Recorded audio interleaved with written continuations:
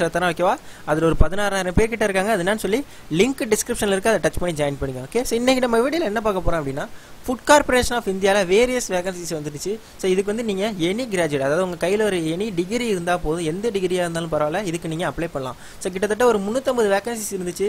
இதுக்கான apply video நம்ம already போட்டிருக்கோம். அது இன்னும் நீங்கள் பார்க்கல அப்படின்னா டிஸ்கிரிப்ஷனில் அதுக்கான லிங்க் இருக்குது. ஸோ இந்த வீடியோ முதல் நீங்கள் செக் பண்ணிடுங்க.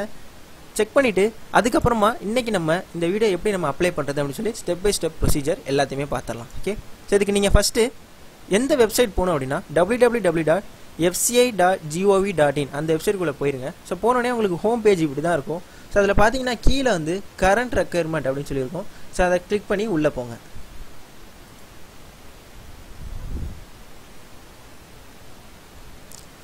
ஸோ அதுக்குள்ளே போனீங்கன்னா உங்களுக்கு லாஸ்ட் டேட் பாருங்கள், வர 30ஆம் தேதிக்குள்ளே நீங்கள் இதுக்கு அப்ளை பண்ணிடணும். ஓகே. ஸோ லாஸ்ட் டேட் பார்த்தீங்கன்னா 30. கீழே பார்த்தீங்கன்னா வேரியஸ் ஜோன் இருக்குது. இதில் நம்ம சவுத் ஜோன், அதெல்லாம் சவுத் ஜோன் கிளிக் பண்ணி உள்ளே போங்க. ஸோ சவுத் ஜோனில் பார்த்தீங்கன்னா ஃபஸ்ட்டு வந்து உங்களுக்கு அந்த அட்வர்டைஸ்மெண்ட்டை டவுன்லோட் பண்ணுறதுக்கான PDF லிங்க் இருக்கும். இதை டச் பண்ணி நீங்கள் டவுன்லோட் போட்டுக்கலாம். ஸோ அதுக்கப்புறம் நீங்கள் செகண்ட் பாயிண்ட் போயிருங்க, அப்ளை ஆன்லைன். ஸோ அப்ளை ஆன்லைனுக்குள்ளே போயிடுங்க. உங்களுக்கு இம்பார்ட்டன்ட் டேட்ஸ் கொடுத்துருக்காங்க, என்னைக்கு ஆன்லைன் ரெஜிஸ்ட்ரேஷன் ஓப்பன் ஆனிச்சு, லாஸ்ட் டேட் என்னைக்கு, அடிஷனல் எல்லாத்தையுமே டீட்டெயிலாக கொடுத்துருக்காங்க. ஸோ இதுக்கு ஃபஸ்ட்டு நீங்கள் இந்த ரைட் சைட் பாருங்கள், login for already registered candidates. இந்த இடத்துல அவங்களோட ரிஜிஸ்ட்ரேஷன் நம்பர் பாஸ்வேர்ட் கொடுத்து லாகின் பண்ணிக்கலாம். அப்படி இல்லைனா நம்ம வந்து இப்போ நியூவாக சைன் அப் பண்ணணும். ஓகே. ஸோ அதுக்கு பார்த்தீங்கன்னா மேலே பாருங்கள், click here for new registration, இந்த எல்லோ டேப் இருக்கா, அதை டச் பண்ணி உள்ளே போங்க. ஸோ உள்ளே போனோன்னே ஃபஸ்ட்டு நீங்கள் உங்களோட பேசிக் இன்ஃபோ கொடுக்க போகிறீங்க. உங்களோட பேசிக் இன்ஃபோ கொடுக்க போகிறீங்க. அதுக்கப்புறம் உங்களோட ஃபோட்டோ, சிக்னேச்சர் எல்லாம் அப்லோட் பண்ண போகிறீங்க. அதுக்கப்புறம் டீட்டெயில்ஸ், ப்ரிவியூ கொடுக்க போகிறீங்க. ஃபைனலாக உங்கள் சர்டிஃபிகேட்ஸ் எல்லாம் அப்லோட் பண்ண போகிறீங்க. கடைசியாக உங்களுக்கு பேமெண்ட் மெத்தட் இருக்குது. ஓகே. ஸோ ஃபஸ்ட்டு உங்களோட பேசிக் இன்ஃபோ எல்லாத்தையும் நம்ம ஃபில் பண்ணிடுவோம். ஸோ இந்த ஸ்டெப்பில் பெருசாக ஒன்றும் இல்லை, உங்களோட நேம் கொடுத்துருங்க. அந்த நேமை கன்ஃபார்ம் பண்ணிடுங்க. இது வந்து உங்களோட மெட்ரிகுலேஷனில் இருக்கிற மாதிரி, மெட்ரிகுலேஷன் சர்டிஃபிகேட்டில் இருக்கிற மாதிரி கொடுக்கணும். அதுக்கப்புறம் உங்களோட மொபைல் நம்பர் கொடுத்துருங்க, அதை கன்ஃபார்ம் பண்ணிடுங்க. இமெயில் ஐடி கொடுத்துருங்க, அதை கன்ஃபார்ம் பண்ணிடுங்க. ஸோ இந்த இடத்துல இமெயில் ஐடி ஃபஸ்ட்டு இது கொடுத்துட்டு எந்த டொமைனோ இந்த இடத்துல நீங்கள் சூஸ் பண்ணிக்க வேண்டியதான். ஜிமெயிலுங்கன்னா ஜிமெயில் சூஸ் பண்ணிக்கோங்க. அதேமாதிரி கீழே இதில் கொடுத்துருக்க இந்த கேப்சாவை என்ட்ரு பண்ணிவிட்டு சேவ் வந்து நெக்ஸ்ட் கொடுங்க. ஸோ நீங்கள் அப்ளை பண்ணோடனே உங்களுக்கு ஒரு பாப்அப் விண்டோவில் ரிஜிஸ்ட்ரேஷன் நம்பர் அண்டு பாஸ்வேர்டு வந்துடும். ஓகே. ஸோ இந்த பேஜ் வந்து நீங்கள் உங்கள் மொபைலில் ஒரு ஃபோட்டோ எடுத்து வச்சுக்கோங்க. அப்படி இல்லைனா அவங்க டேரெக்டாக உங்கள் மொபைலுக்கு அந்த ரிஜிஸ்ட்ரேஷன் நம்பரையும் பாஸ்வேர்டையும் அவங்க சென்ட் பண்ணுறாங்க, மெசேஜ் மூலிமா அவங்க சென்ட் பண்ணுறாங்க. ஸோ நீங்கள் அதையுமே நீங்கள் வச்சுக்கலாம். ஸோ அடுத்த ஸ்டெப் பார்த்தீங்கன்னா உங்களோட ஃபோட்டோகிராஃப் நீங்கள் அப்லோட் பண்ணணும், உங்களோட சிக்னேச்சர் நீங்கள் அப்லோட் பண்ணணும். ஓகே. ஸோ அது வந்து சிக்னேச்சர் வந்து கேபிட்டல் லெட்டர் அண்ட் பிளாக் லெட்டரில் கண்டிப்பாக இருக்கக்கூடாது.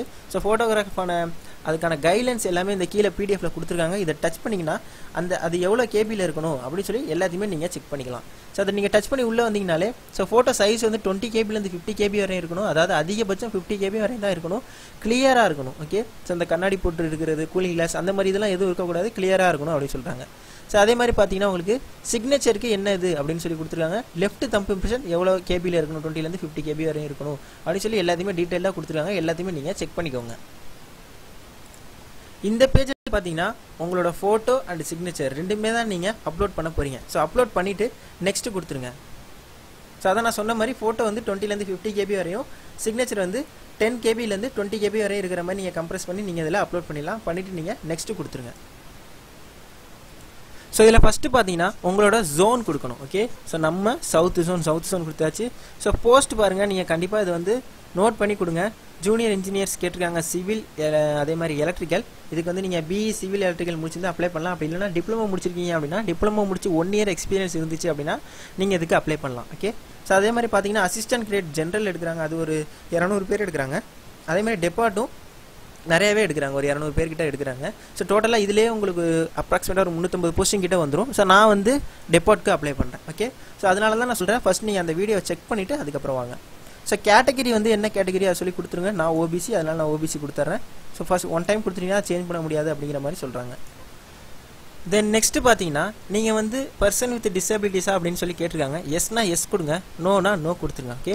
ஸோ எஸ் கொடுத்தீங்க அப்படின்னா இந்த கீழே உள்ள டீட்டெயில்ஸ் எல்லாமே நீங்கள் வந்து ஃபில் பண்ணுற மாதிரி இருக்கும். நோ கொடுத்தீங்க அப்படின்னா இது எதுவுமே நீங்கள் ஃபில் பண்ண தேவையில்லை. ஓகே. ஸோ அதுக்கப்புறம் அப்படியே ஸ்க்ரோல் டவுன் பண்ணி கீழே வந்தீங்க அப்படின்னா நீங்கள் வந்து ஜம்மு அண்ட் காஷ்மீர் ஸ்டேட்லேருந்து வரீங்களான்னு கேட்டிருக்காங்க, நோ கொடுத்துருங்க. ஸோ அதே மாதிரி ஏஜ் ரிலாக்ஸேஷனுக்காக சீக் பண்ணுறீங்களா அப்படின்னு இருக்காங்க. யார் யாருக்கு அப்படின்னா டிஸ்ட்ரிக்ட் விடோ, அதாவது கைவிடப்பட்ட விதவைகள், அதே மாதிரி ரீமேரிட் நாட் ரீமேரிட், அதாவது விதவை ஆனதுக்கப்புறம் கல்யாணம் ஆகாதவங்க, ஸோ அந்த மாதிரி டைவர்ஸ் ஆன விமன், ஸோ அவங்கள மாதிரி உள்ளவங்களுக்கு சம் ஏஜ் ரிலாக்ஸேஷன் இருக்குது. ஓகே, ஸோ அதை வந்து நீங்கள் சீக் பண்ணுறீங்களா அப்படின்னு சொல்லி கேட்குறாங்க. எஸ்னா எஸ் கொடுங்க, நோனா நோ கொடுத்துருங்க. எக்ஸர்சைஸ் மேனான்னு கேட்குறாங்க, அதுக்கு என்னவோ அது சொல்லி கொடுத்துருங்க. நீங்கள் எஸ் அப்படின்னு சொல்லி கொடுத்தீங்கன்னா எவ்வளோ வருஷம் நீங்கள் எவ்வளோ மந்த்ஸ் நீங்கள் வந்து சர்வீஸ் பண்ணீங்க அப்படின்னு சொல்லி கேட்பாங்க. ஸோ அதே மாதிரி நீங்கள் கவர்மெண்ட் ஜாப், அதாவது இது எல்லாமே வந்து நீங்கள் எக்ஸர்வீஸ் பண்ணி எஸ் கொடுத்தீங்க அப்படின்னா நீங்கள் இந்த டீட்டெயில்ஸ் எல்லாமே ஃபில் பண்ணுற மாதிரி இருக்கும். ஓகே, ஸோ அடுத்து பார்த்தீங்கன்னா டிஃபென்ஸ் பர்சனலில் இருந்தீங்கன்னு கேட்குறாங்க, நோ கொடுத்துருங்க. எஸ்னா எஸ் கொடுத்துருங்க. ஸோ இதுக்கு முன்னாடி நீங்கள் ஆல்ரெடி வந்து ஃபுட் கார்பரேஷன் ஆஃப் இந்தியா டிபார்ட்மெண்ட்டில் ஒர்க் பண்ணுறீங்களா, எம்ப்ளாயாக இருக்கீங்களா அப்படின்னு சொல்லி கேட்குறாங்க. எஸ்னா எஸ் கொடுத்துருங்க, நோனா நோ கொடுத்துருங்க. எஸ் கொடுத்தீங்கன்னா ஸோ எந்த குரூப் அப்படின்னு சொல்லி கேட்பாங்க. ஓகே, ஸோ கீழே பார்த்தீங்கன்னா நீங்கள் வந்து ரிலீஜியஸ் மைனாரிட்டி கம்யூனிட்டியாக இருக்கீங்களா அப்படின்னு சொல்லி கேட்குறாங்க. ஏன்னா ஓபிசியில் வந்து எல்லாமே சேர்ந்து வந்துடும், பிசிஎம் சொல்லி எல்லாமே சேர்ந்து வந்துடும். எஸ் கொடுத்தீங்க அப்படின்னா எந்த மைனாரிட்டி, அதாவது ஹிந்துவா முஸ்லீமா கிறிஸ்டியனா அப்படின்னு சொல்லி கேட்குறாங்க. அது எதுவோ சொல்லி எந்த மைனாரிட்டி கம்யூனிட்டியோ நீங்கள் அது கொடுத்துருங்க. ஸோ நான் வந்து நோ கொடுக்குறேன். ஓகே, அதே மாதிரி நேஷனாலிட்டி கொடுக்கணும், இந்தியன். ஸோ எந்த ஸ்டேட்டில் வந்து எக்ஸாம் எழுத போகிறீங்க, எக்ஸாமினேஷன் சென்டர் ஃபேஸ் 1க்கு நீங்கள் எதை சூஸ் பண்ண போகிறீங்க அப்படின்னு சொல்லி கேட்டிருக்காங்க. நிறையா இருக்குது. ஸோ நான் வந்து சென்னை கொடுத்துருக்கேன். ஸோ அதே மாதிரி ஃபேஸ் 2க்கு எந்த ஸ்டேட், தமிழ்நாடு. ஃபேஸ் 2 எக்ஸாம் வந்து நம்ம தமிழ்நாட்டில் 2 இடத்துல தான் நடக்குது, நான் சென்னை கொடுத்துருக்கேன். ஓகே, ஸோ அடுத்து வந்து அதாவது சப்ஜெக்டிவ் டைப் டெஸ்ட் இருக்கும், பேப்பர் 4. இது வந்து யாருக்குன்னு பார்த்தீங்கன்னா அந்த ஜூனியர் இன்ஜினியர்ஸ்க்கு மட்டும் இருக்கும். ஸோ நான் வந்து டிபோர்ட்க்கு அப்ளை பண்ணுறேன், எனி டிகிரி ஜாப் டிபோர்ட்க்கு அப்ளை பண்ணுறதுனால எனக்கு அது கேட்கல. ஓகே, தென் நெக்ஸ்ட் பார்த்தீங்கன்னா உங்களோட பர்சனல் டீட்டெயில்ஸ் செக்ஷன் வந்துடலாம். ஓகே, ஸோ அதில் வந்து உங்களோட டேட் ஆஃப் பர்த் கொடுக்கணும், அதே மாதிரி ஜெண்டர் என்னவோ அது சொல்லி கொடுத்தணும். ஸோ உங்களுக்கு மேரிட்டல் ஸ்டேட்டஸ் என்னவோ அது சொல்லி கொடுத்துருங்க. உங்களோட அப்பா நேம் அம்மா நேம் எல்லாம் கொடுத்துருங்க. அதே மாதிரி உங்களோட அட்ரஸ் வந்து இதில் கிளியராக மென்ஷன் பண்ணிடுங்க. Okay, so district, state, pincode. Okay, so இது வந்து உங்களோட இப்போ நீங்கள் இருக்கிற கரண்ட் அட்ரஸும் பர்மனெண்ட் அட்ரஸும் சேம் தான் அப்படின்னா நீங்கள் இந்த இதை டிக் பண்ணிட்டீங்க அப்படின்னா இது எல்லாமே வந்து உங்களுக்கு ஒன் டைம் கொடுத்தா போதும். ஓகே, ஸோ அந்த மாதிரி கீழே வந்து உங்களுக்கான அப்ளிகேஷன் ஃபீஸ் எவ்வளவோ அது சொல்லி இதிலே வந்துடும். அதே மாதிரி இந்த இடத்துல ஒரு ஆப்ஷன் இருக்குது, choose the address for GST invoicing. Okay, so இதுக்கு வந்து நீங்கள் கம்யூனிகேஷன் அட்ரஸா பர்மனெண்ட் அட்ரஸா இதுன்னு சொல்லி கொடுத்துருங்க. நான் பர்மனெண்ட் அட்ரஸே கொடுக்குறேன். ஓகே, தென் அடுத்த பேஜில் பார்த்தீங்கன்னா உங்களோட டிகிரி கொடுக்கணும். ஓகே, ஸோ டிகிரி நீங்கள் எந்த டிகிரி அதை சொல்லி கொடுத்துருங்க. இதில் arts, science, commerce, agriculture, management இருக்குது. ஸோ நான் இன்ஜினியரிங் படித்தனால அதர்ஸ் கொடுத்து கீழே பேச்சுலர் ஆஃப் இன்ஜினியரிங் அப்படின்னு சொல்லி டைப் பண்ணிட்டேன். ஸோ டேட் ஆஃப் பாசிங் கரெக்டாக கொடுத்துருங்க, எவ்வளோ பர்சன்டேஜ் அதை அக்யூரேட்டாக கொடுத்துருங்க. அதே மாதிரி எந்த கிரேட் அப்படின்னு சொல்லிட்டு அதை நீங்கள் கொடுத்துருங்க. அதே மாதிரி டிப்ளமோ முடிச்சு வந்தீங்கன்னா இந்த இடத்துல டிப்ளமோ கொடுங்க. இல்லை 12th முடிச்சு வந்தீங்க அப்படின்னா இந்த இடத்துல அதர்ஸ் கொடுத்துட்டு இந்த இடத்துல 12th அப்படின்னு சொல்லி கொடுத்துருங்க. ஸோ நான் டிப்ளமோ முடிச்சு தான் வந்தேன், அதனால் நான் டிப்ளமோ கொடுத்தேன். So date of passing, percentage எல்லாமே சொல்லி கரெக்டாக கொடுத்துருங்க. ஓகே, ஸோ கீழே பாருங்கள், to you have A proficiency in use of computer கேட்டிருக்காங்க. இது வந்து கண்டிப்பாக நீங்கள் எஸ் கொடுங்க. ஸோ ப்ரொஃபிஷியன்சி தான் கேட்டிருக்காங்க, எந்த ஒரு சர்டிஃபிகேட்ஸ்லாம் கேட்கல. கம்ப்யூட்டர் உங்களுக்கு யூஸ் பண்ண தெரியுமா அப்படின்னு சொல்லி கேட்டிருக்காங்க. அந்த இடத்துல வந்து எஸ் கொடுத்துருங்க. ஸோ உங்களோட டீட்டெயில்ஸ், பர்சன்டேஜ் டீட்டெயில்ஸ் எல்லாமே கொடுத்துட்டீங்க. பர்சன்டேஜ் டீட்டெயில்ஸ் வந்து அக்யூரேட்டாக கொடுங்க. ஓகே, ஸோ அதாவது பாயிண்ட்டில் இருக்கிறத அக்யூரேட்டாக கொடுங்க.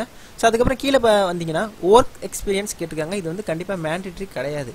இன்கேஸ் நீங்கள் ஜூனியர் இன்ஜினியர் அப்ளை பண்ணிங்கன்னா 1 year எக்ஸ்பீரியன்ஸ் கேட்டிருந்தாங்க. ஸோ அந்த இடத்துல நீங்கள் கண்டிப்பாக அந்த இடத்துல உங்களோட ஒர்க் எக்ஸ்பீரியன்ஸ் எல்லாத்தையுமே நீங்கள் இதில் மென்ஷன் பண்ணணும். ஸோ எந்த டேட்லேருந்து எந்த டேட் வரை இருந்தீங்க, உங்களோட நேச்சர் ஆஃப் டியூட்டிஸ் என்ன, ஓகே, ஸோ எதனால் லீவ் பண்ணீங்க, ஸோ சர்வீஸ் எவ்வளோ வருஷம் இருந்தீங்க அப்படின்னு சொல்லி நீங்கள் எல்லாத்தையுமே இதில் மென்ஷன் பண்ணணும். ஓகே, ஸோ அப்படி இல்லை நீங்கள் ஃப்ரெஷர்னா இது தேவை கிடையாது. ஸோ கீழே பார்த்தீங்கன்னா லாங்குவேஜஸ் நோனில் எந்த லாங்குவேஜ் தெரியும், எவ்வளோ ப்ரொஃபிஷியன்சியில் தெரியும் அப்படின்னு சொல்லி கேட்டிருக்காங்க. நான் தமிழ் தெரியும், 3த்தையுமே டிக் பண்ணியிருக்கேன். ரீட், ரைட், ஸ்பீக் தெரியும் அப்படின்னு சொல்லியிருக்கேன். இங்கிலீஷ் போட்டிருக்கேன். ஸோ அதே மாதிரி கொடுத்துருக்கேன். ஸோ உங்களுக்கு வேறு ஏதாவது லாங்குவேஜ் தெரியும் அப்படின்னாலும் நீங்கள் இந்த 3வது இடத்துல கொடுத்துட்டு சேவ் அண்ட் நெக்ஸ்ட் கொடுங்க. ப்ரெசென்ட்லி ஒர்க்கிங் பண்ண இந்த இடத்துல வந்து எஸ் ஆர் நோ கொடுத்துருங்க. ஓகே, ஸோ இந்த இடத்துல நோ கொடுத்தீங்க அப்படின்னா நீங்கள் இதில் எதுவும் மென்ஷன் பண்ண தேவையில்ல. எஸ் கொடுத்தீங்க அப்படின்னா நீங்கள் இந்த இடத்துல எல்லா டீட்டெயில்ஸும் நீங்கள் மென்ஷன் பண்ணணும். ஓகே, ஸோ நான் நோ கொடுத்துட்டு நெக்ஸ்ட் பேஜ் போயிருங்க, சேவ் அண்ட் நெக்ஸ்ட் கொடுத்துருங்க. ஸோ ஃபைனலாக உங்களுக்கான அந்த அப்ளிகேஷன் ஃபார்ம் வந்துடும் ஃபுல்லாக. ஸோ இதை நீங்கள் எல்லாத்தையுமே செக் பண்ணிவிட்டு இந்த இடத்துல ஐ அக்ரி கொடுத்துருங்க. ஐ அக்ரி கொடுத்துருங்க. இந்த இடத்துல இதுதான் என் சிக்னேச்சர் அப்படின்னு சொல்லிட்டு ஐ கன்ஃபார்ம் கொடுத்துருங்க. ஃபைனல் சப்மிட் கொடுத்துருங்க. ஓகே, அதே மாதிரி உங்கள் ஃபோட்டோ இருக்கிற இடத்துலையும் ஐ கன்ஃபார்ம் கொடுக்கணும். தென் அடுத்த ஸ்டெப்பில் பார்த்தீங்கன்னா உங்களோட லெஃப்ட் தம்ப் இம்ப்ரெஷன் நீங்கள் அப்லோட் பண்ணணும். அதாவது ஒரு ஒயிட் பேப்பரில் உங்களோட லெஃப்ட் தம்ப்பு, அதாவது லெஃப்ட் கட்டை விரலை வந்து நீங்கள் ஒரு இங்கில் வச்சு அதோட இம்ப்ரெஷனை நீங்கள் அப்படியே எடுத்து அதை ஸ்கேன் பண்ணி நீங்கள் இதில் அப்லோட் பண்ணணும். அதே மாதிரி ஹேண்ட் ரிட்டன் டிக்ளரேஷன், அதாவது ஒரு பேப்பரில் அவங்க ஒரு டிக்ளரேஷன் பேரா கொடுத்துருக்காங்க. அந்த பேராவை நீங்கள் டைப் பண்ணி அதை நீங்கள் ஸ்கேன் பண்ணி நீங்கள் இதில் அப்லோட் பண்ணணும். நான் எதை பண்ணணும் அப்படின்னு சொல்கிறேன். ஸோ உங்களுக்கான நோட்டிஃபிகேஷன்லேயே கொடுத்துருக்காங்க த text for hand return declaration. Okay, so அது எந்த பேஜ் அப்படின்னு சொல்லி நான் சொல்கிறேன். ஓகே. ஸோ இந்த இடத்துல பார்த்தீங்கன்னா 4th பாயிண்ட்டில் ஐ அப்படின்னு சொல்லி டேஷ் இருக்குது. So I எழுதிருங்க. இந்த டேஷில் உங்கள் name எழுதிருங்க. Here by declare that all the information submitted by me. So இந்த பேரா வந்து வென் ரெக்கைட் வரையும் ஒரு பேப்பரில் எழுதிருங்க. ஓகே. So black இங்கில் எழுதிருங்க. அந்த பேப்பர் அதை எழுதுனதை ஸ்கேன், அதாவது ப்ரௌசிங் சென்டரில் ஸ்கேனரில் கொடுத்து ஸ்கேன் பண்ணி அதை வந்து நீங்கள் இதில் அப்லோட் பண்ணுற மாதிரி இருக்கும். ஸோ இது வந்து நோட்டிஃபிகேஷன் பேஜில் 25வது பேஜில் இது இருக்குது. ஓகே. ஸோ நான் என்னோட லெஃப்ட் தம்ப் இம்ப்ரெஷன் அப்லோட் பண்ணிட்டேன். அதே மாதிரி ஹேண்ட் ரிட்டன் டிக்ளரேஷன் ரெண்டுத்தையுமே நான் அப்லோட் பண்ணிட்டேன். ஓகே. ஸோ நீங்கள் அப்லோட் பண்ணுற போகிறதுக்கு முன்னாடி அந்த டாக்குமெண்ட்டோட நேம் வந்து ஸ்பேஸ் இல்லாமல் சேவ் ஆகிருக்கா அப்படின்னு சொல்லி பார்த்துக்கோங்க. அதாவது இப்போ ஹேண்ட் ரிட்டன் டிக்ளரேஷனோட டாக்குமெண்ட் வந்து நீங்கள் எப்படி சேவ் பண்ணியிருக்கணும் அப்படின்னா டிக்ளரேஷன் அந்த மாதிரி ஒரே வேர்டாக இருக்கணும். ஹேண்ட் அப்புறம் ரிட்டன் டிக்ளரேஷன் அப்படி ஸ்பேஸ் விட்டு நீங்கள் சேவ் பண்ணீங்க அப்படின்னா அதை வந்து நீங்கள் இங்கே அப்லோட் பண்ண முடியாது, அக்செப்ட் ஆகாது. ஓகே. ஸோ அந்த ஃபைலோட ஃபார்மேட் வந்து ஜேபிஜி அப்படின்னா ஜேபெக் ஃபார்மேட், இந்த 2 ஃபார்மேட்டில் தான் இருக்கணும். அப்படி இருந்தால் மட்டுமே தான் நீங்கள் அப்லோட் பண்ண முடியும். ஸோ தம்ப் இம்ப்ரெஷன் வந்து 20லேருந்து 50 KB வரையும், இந்த ஹேண்ட் ரிட்டன் டிக்ளரேஷன்லேருந்து 50லேருந்து 100 KB வரையும் தான் இருக்கணும். ஓகே. ஸோ இந்த செக்யூரிட்டி கோடை என்ட்ரு பண்ணிட்டு சேவ் வந்து நெக்ஸ்ட் கொடுங்க. So final step payment process. So இதுக்கான அமௌண்ட் வந்து 500 சொல்லியிருக்காங்க. ஸோ உங்களோட செக்யூரிட்டி கோடை கரெக்டாக இதில் நீங்கள் என்ட்ரு பண்ணிடுங்க. என்ட்ரு பண்ணிவிட்டு சப்மிட் கொடுங்க.